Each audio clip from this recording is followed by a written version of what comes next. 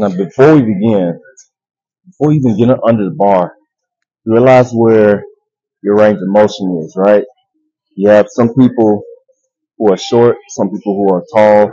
So it also factors in like when it comes to lift off.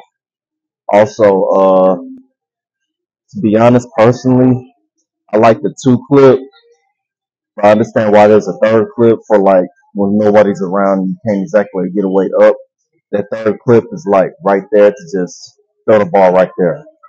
But this high clip is for people such as myself with long arms. So I think, that's where I guess where, the most comfort is just take the ball with your arms longest. The middle clip is like I call it the middle of the pack because a lot of people use this clip because the top one's too high, the low one's too low. But for me, I feel like the middle one's too low because it feels like half a rep just getting off the cliff. So, you know, just a fun fact there. Look at the clips, see where you are, and work with that. So let's begin.